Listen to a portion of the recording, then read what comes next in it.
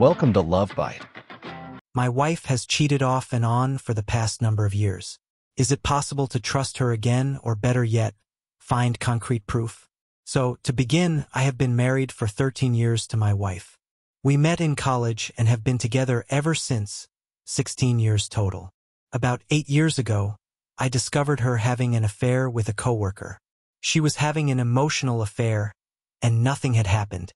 We have 2 children, 10 and 11, which are my world. The issue I am having is that I do not trust her in the slightest and am extremely tired of it. As they say, my bucket has filled up, and I'm sick of wondering what is true and what is not. Here is some background on the situation. I am going to be as transparent as I can be without giving up too much information. I am by no means a perfect person and am willing to admit my faults here. So just bear with me. So we met in college and fell in love. It was within the first month or so that I knew I was going to marry my wife. We fell head over heels in love and were off to the races. We graduated college and bought our first house together. Shortly thereafter, we found out we were expecting and then got hitched as well. While in college, I developed one hell of a drug/alcohol problem that I dealt with for a solid 6 years. When our first child was born, I was high in the delivery room. When our second was born, it was much the same. I destroyed her trust by following this path of self-destruction. It was not until a year after our second child was born that I finally got clean. This put a significant strain on our marriage, and again, I see my fault here. While being sober for only 3 months, I found out my wife was having an affair with her coworker. This dude is significantly older by over 12 years. I confronted my wife and we talked it through. We wanted to fight to make this work. She claimed that my addiction drove her away and that she wanted to be with me. Yes, I know how cheaters work now. So we went on a path to work on us. Cut to about 6 months later, and she is still talking to this dude. I flip out and we begin to fight. I threaten to leave, and she promises me the world. I foolishly believe her yet again. She swears nothing happened other than them talking. If you are unable to hear my sarcasm, I will search for the sarcasm button to add in later. So we attend counseling and work on ourselves.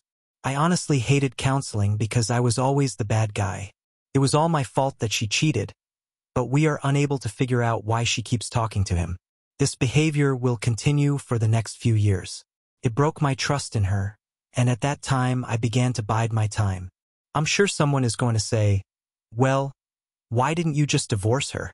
That is a great point. I'm not sure how to put this, but she is highly emotional and is a slave to her emotions.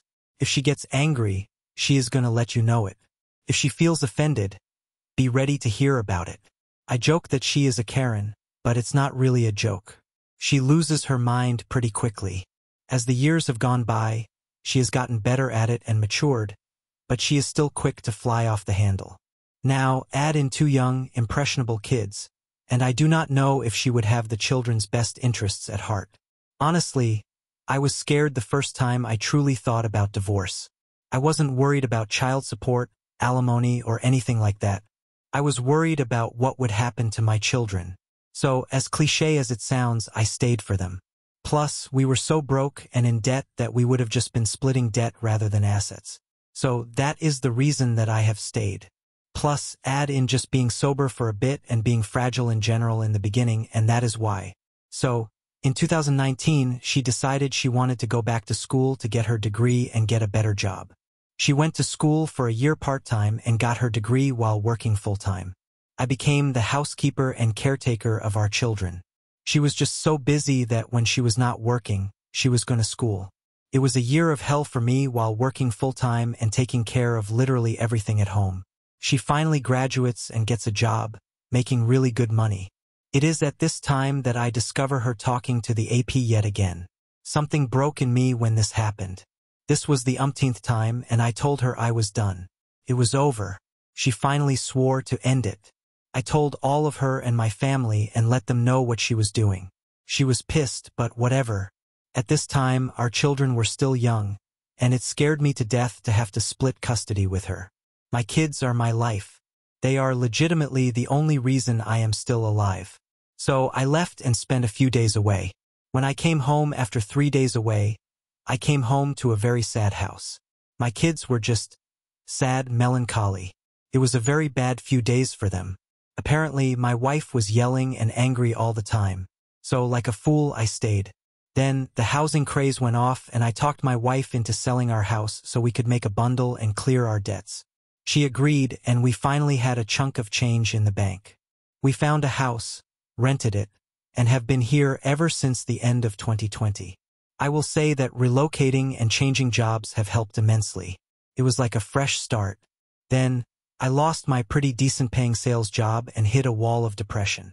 It was a rough few months, but she supported me. It was weird, almost like having the spouse I originally married.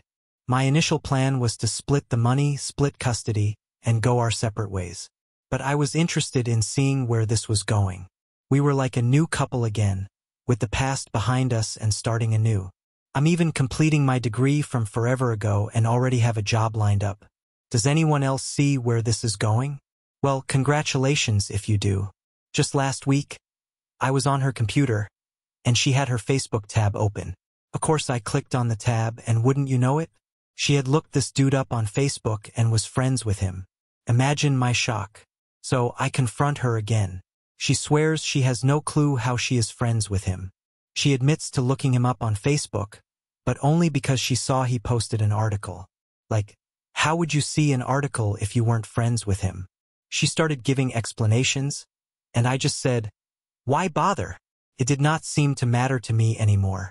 And of course, all the old feelings of hate, resentment, betrayal, etc. all came back to the surface. There may have been a reprieve, but here we are back to what I absolutely hate. She still swears that nothing physical ever happened between them and that it was only emotional.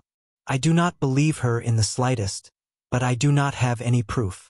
We seemed like we were in a good place together, but now I question everything yet again. So, in the effort to find some information on this and prove it without a shadow of a doubt, how does one go about this?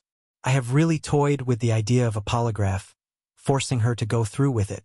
Years ago, right before we sold the house, I was going to make her take one. But part of me did not want to know the truth, and another wanted to just fix our relationship and move on. Now, if I am going to stick this out for the kids, I want to know. Does anyone have any suggestions on how to prove or disprove her claims?